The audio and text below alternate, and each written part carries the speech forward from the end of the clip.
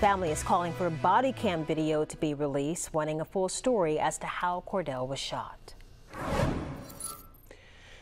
Well, Fox News Fugitive Files is back, and this time Mobile police looking for a man they say robbed a grocery store.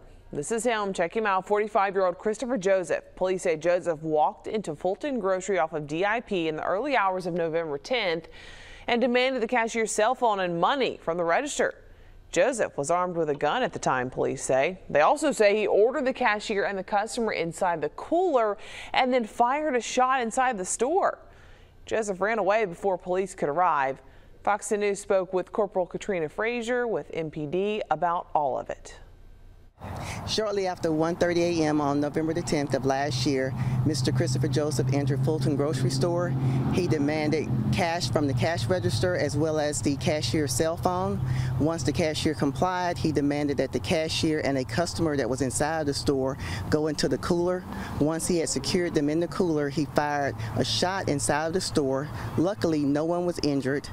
Mr. Joseph then fled from the store in a vehicle, and we have not seen him since. So take another look at him. Joseph is 45 years old. He's 5 feet 11 inches, weighs 300 pounds. He has an active warrant for robbery, first degree. If you see him or know where he is, call the Fox News Fugitive Files Crime Stoppers hotline. That number is 251-208-7211. And when you call, you don't have to leave your name.